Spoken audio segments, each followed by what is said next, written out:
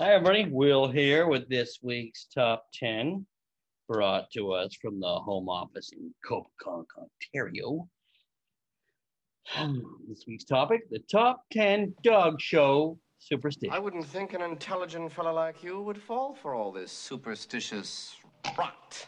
All right, number 10, leave pennies on your competitor's tack box. Number 9, lucky suits. You look great today.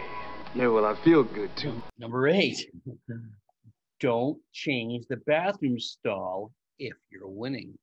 That's a little weird. What a filthy superstition. Number 7, listen to a certain song on your way to the show. I've done that. Number 6, I never traveled with 13 dogs in my truck. That was just me. I never did. Wrong number. If I counted 13 dogs, I went back in the kennel and got somebody else just for the drive. Wrong number again.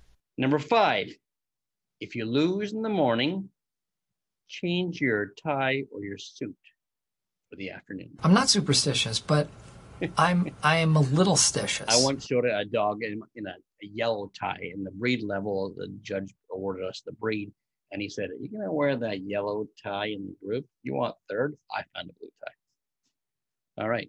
4, if you lose the first day, change your route to the show the next day. Yeah, listen, I'd really appreciate it if you could give me directions back onto the expressway.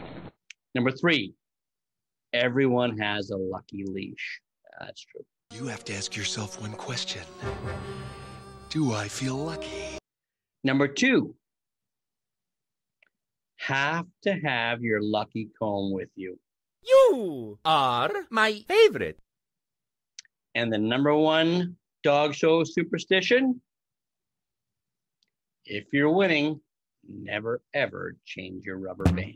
Well, let's hope that's all we have, and touch wood on that one, Doc, but take it away.